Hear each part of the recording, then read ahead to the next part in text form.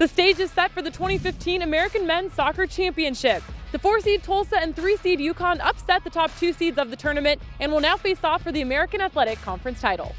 The Golden Hurricane knocked off the top seed SMU after losing to the Mustangs twice in the regular season. American Defensive Player of the Year Bradley Bourgeois put Tulsa up 2-1 with a header in the 62nd minute, but the Mustangs would tie the game with under 2 minutes to go to send it to overtime. 2 scoreless overtime periods would send it to PKs, something Tulsa is becoming familiar with in the American Championships. Tulsa keeper Jake McGuire stepped up big yet again, saving the first SMU PK, and the Hurricane would advance 4-3 on penalty kicks. Yeah, we just like to make it interesting, I guess. So, I don't know, we just step up and our guys are really confident on the ball when they're taking their PKs.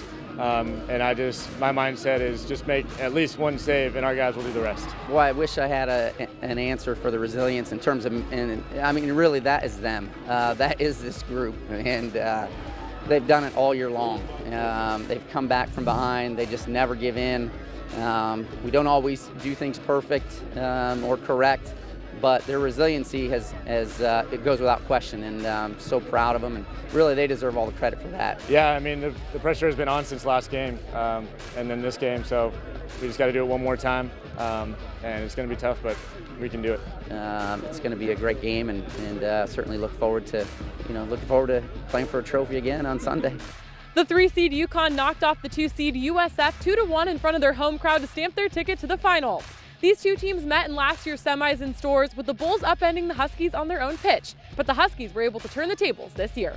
You know, we were very disappointed last year, and we wanted to flip the script, and our boys flipped the script. They played hard tonight. South Florida's a very good team, and our guys grinded it out tonight in a tough environment. And Scott Levine was big time, Kwame was big time, Jake, we're very happy. Honestly, I believe in coincidence, fate, because the same thing happened this year. We beat Temple in the quarterfinals at our place, and then we played USF, and they beat us in penalty shots. And the same thing happened this year. We beat Temple, and then we came down here, and it's always nice to win the semifinals, finally get back to the finals in the conference tournament. After a scoreless first half, junior Sebastian Brem struck first. Great shot from outside the box, and it was his first goal of the year. He picked a pretty good time to step up for the Huskies. Freshman Abdou Thiam netted the game winner just minutes after, off an assist by American Midfielder of the Year Kwame Awuha. UConn hasn't lost in the past month and is arguably playing their best soccer of the year heading into the postseason, outscoring their opponents 14-3 in the past 7 games. Like Coach Reed always says, we have a young team, a bunch of freshmen starting, but I think they learned from the first few games when it was tough, and we've been through hell, so I think it's time for us to get to heaven. Peaking at this time is perfect in order for us to get into the tournament. We just got to fight. We just got to fight on Sunday. You know, this is a very good South Florida team we beat, and now we got to get ready for Tulsa. We got to put that one in the bank and get ready for Tulsa. Tulsa's a very talented team, and it was a very good game at their stadium. It was back and forth, and we scored in the last second, as I remember. And it's always nice to play Tulsa again. I have a couple of friends on that team, and we'll see who the best team may win, yeah? Tulsa is the defending conference champion, winning their 8th league title last season, and has advanced to the NCAA tournament 8 times under head coach Tom McIntosh. UConn head coach Ray Reed has an impressive resume as well, with 23 NCAA appearances in 26 years as a head coach.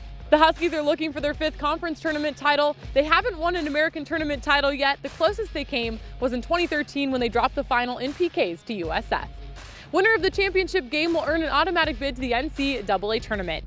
Sunday's championship match will air live on ESPNU. Kickoff is set for 2 p.m. Eastern, 1 Central. For the American Digital Network, I'm Haley Outen.